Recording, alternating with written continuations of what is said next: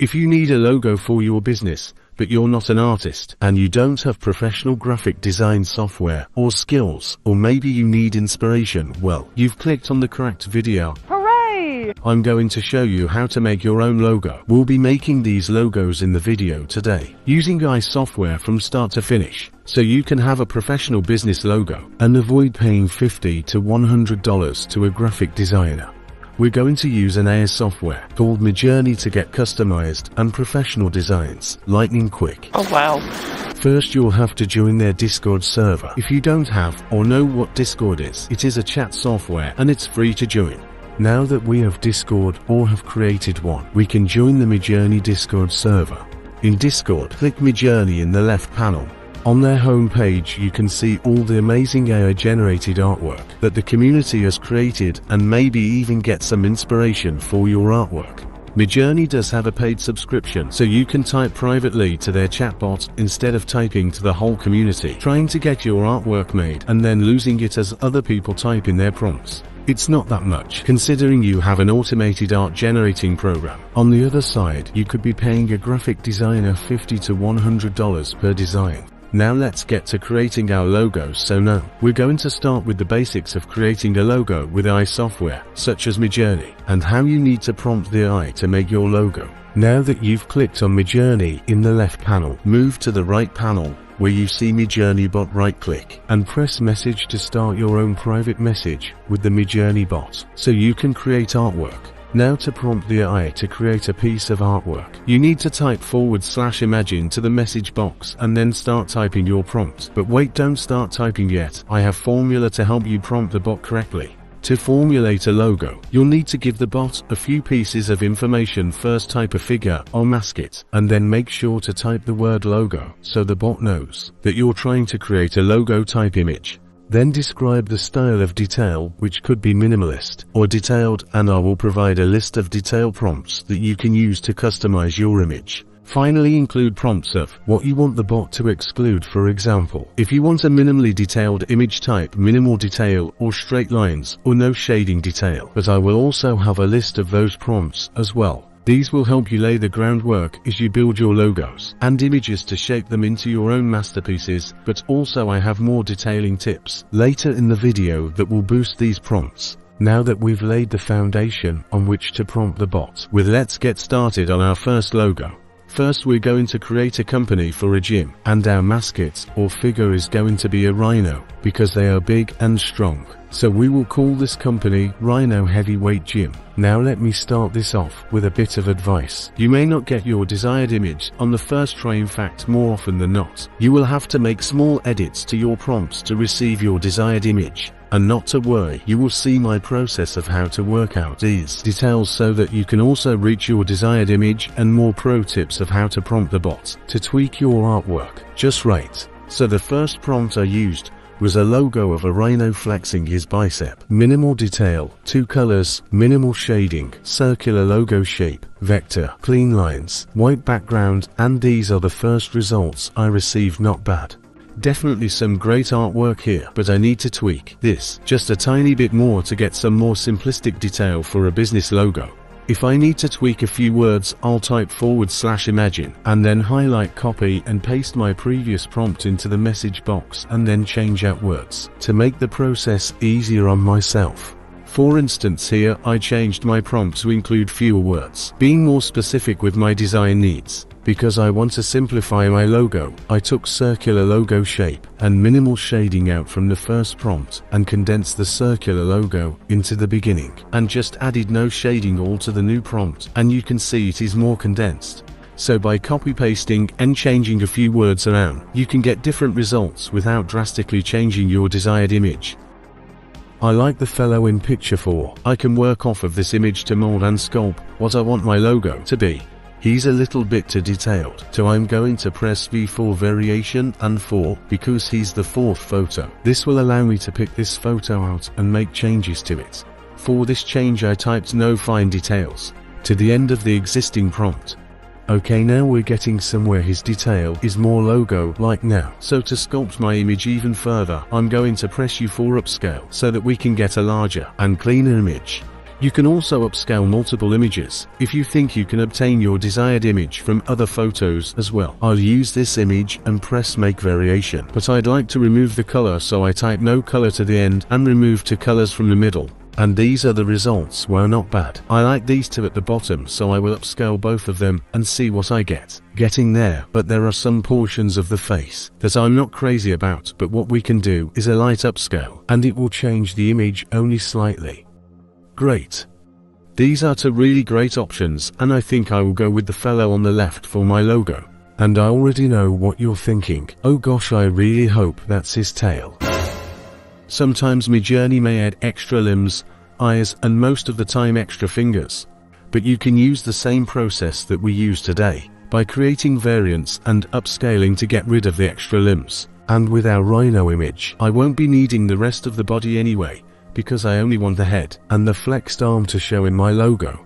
We will also need to get rid of the background and add text to our image, which I will show you how to do right now. You don't have any professional graphic design software? Not a problem. You can use Canva.com for free for picture editing. Canva is a robust editor for all things art, and as I mentioned, it is free to use with some paid advanced features. But we are adding words to our picture, so we don't need to pay any subscriptions here. Now that we're in Canva, go to Design Spotlight, and under Photos and Videos click Photo Editor. This will bring you to the editor, where you will be able to upload your artwork and edit your work. Now that we're in the Canva editor, I want to get rid of the background and the circle behind the rhino, so we'll click Edit Photo and click the background remover. So a white background has been removed. Now to remove the circle and the other pieces that we don't want, just click the background remover again to edit more. As you can see, the horn on the rhino was removed with the background. No problem, just click Restore to paint over the parts that were erased by accident. Now let's click the Erase Background button and start erasing the circle in the back and the part of the body that is not needed. Looks fantastic. Now press the back button to go back to the photo editor. We can also tweak the colors by clicking the Adjust button to make sure they are right for our logo. For instance, I want the lines to be a more true black, so it will color match with the rest of the logo. Great, that's exactly what I wanted. Now let's add a circle around him. To add any type of shapes or customization to your logo, go to the left panel and click on Elements. Here you will find all kinds of lines, shapes, and graphics to use in your logo. For us, we are going to choose the circle shape. To make it an empty circle instead of a solid ball, we are going to click on the solid color box at the top and then make it transparent. After that, we will click the outline button and choose our color. Now we increase the weight to make our circle thicker and adjust it to the correct position. Now we need to add our text, so click Text in the left panel and you can either choose from text templates they offer or go through and pick your own font. This one looks pretty good. You can use the purple box around the text to resize the font if it is too small. If we want to wrap the text around the circle, just press Effects on the top panel, and at the bottom you will see Curve. Click that and edit the curve of your text to your liking. You can also wrap the text around the bottom by changing the curve to the negative side. Okay, I like that more. Now let's add a small established 2023 text in the middle.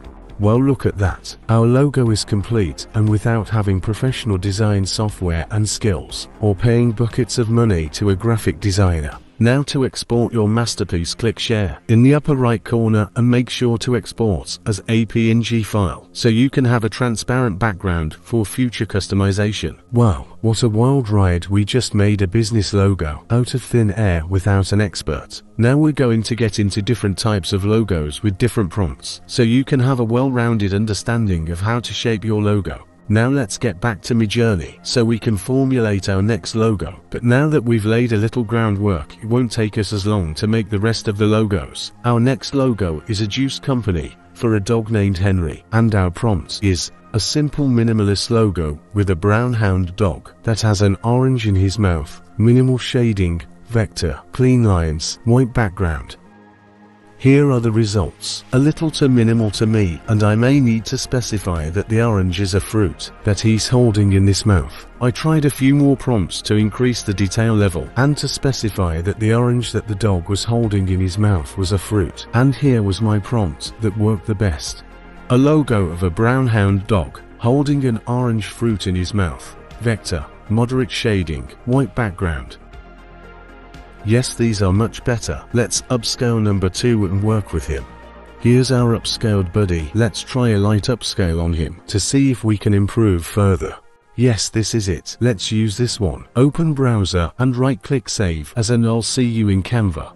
Now in Canva, let's make a bold underline where we can split up our text. We're going to click elements like last time and use a square to shape into an underline. And Canva has a cool color matching feature that pulls colors from your image to be able to choose from. So we will match the dark brown on Henry's coat. I will show you later how to use the eyedrop color match tool. But now that we have that done, we can't forget to remove the white background from our hound buddy. Just remember, edit and remove background. Time to add text. This looks like a nice strong font. We'll add the words Henry's freshest juices and we'll match the color with the Canva suggested shade. Pro tip: you can use each art asset as a layer. So I want the Henry's text to fall just behind the ear. All you do is right click, go to layer and press send backward. Now the text is behind the ear. Well, perfect. We're already done with our logo. Just remember to export it as a ping with a transparent background. So let's move on to our next logo. And it's going to be a mountain beer brewing company with a black German Shepherd as a mascot. And here's the prompt that I started with. A minimalist logo of a mountain, a silhouette of a profile view of a black German Shepherd dog, black lines only, vector, white background.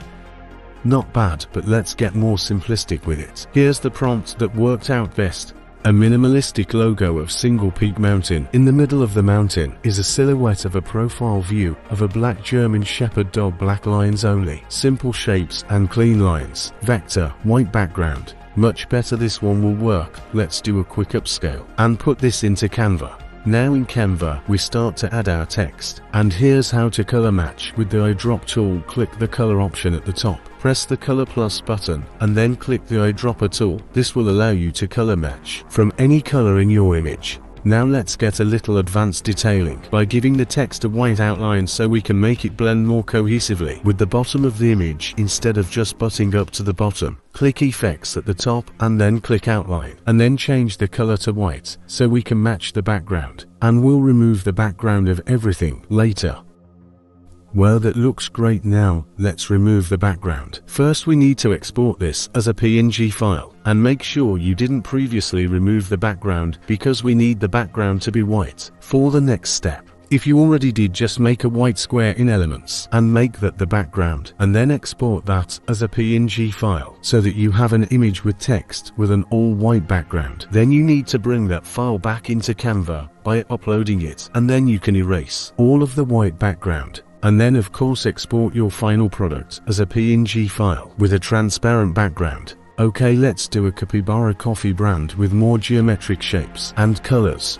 My prompt was a minimalistic logo featuring the silhouette of a geometric capybara, gradient blue and mint green, minimal detail, vector, white background. Great, first try, and I love the look of the number 2 fellow. Let's upscale him. Wow, even better, exactly what I wanted. Now, let's pull him into Canva for text editing. Okay, first off, background is getting edited out, and then we move to our text. We're going to use the eyedropper tool again, so we can grab different colors from our capybara and match them on our logo text. The text seems a little too simplistic, so I'm going to add a shadow from the Effects button in the top panel, and then we can edit the shadow's color from there. Another great one. Let's use a different kind of prompt with our next and last logo. This time we are going to prompt the eye to reference a certain artist and their specific style of art. But we'll also do something interesting where we tell the eye to use another picture as inspiration. We're going to go with a colorful watercolor picture of a woman flexing and call it Jenny's Protein Shakes. A minimalistic logo featuring a woman flexing her bicep, rainbow gradient, watercolor, minimal detail, vector, white background. If you're not satisfied with your results, but believe you can get a good result with the same prompt, just click the remix button here. Great, number 3 will work. Let's give it an upscale. Now let's prompt the bot into new ways. First we're going to copy and paste this to start a new prompt, but we're going to reference an artist and reference the image we just upscaled. We're going to reference Ivan Chermayeff, who is responsible for some of the most famous logos, by typing by Ivan Chermayeff. And you can do this with almost any artist you can think of. Next, we're going to reference our upscaled image, so that our new prompt can use this image to make a new one. All you have to do is right-click on your image and press copy link. Next, type use and then paste the picture link in, and then type as inspiration, so it's using the picture as inspiration.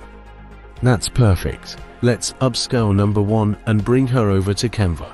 First off, we'll get rid of the background, and then add our text. This time, we'll use a text template. This one looks good.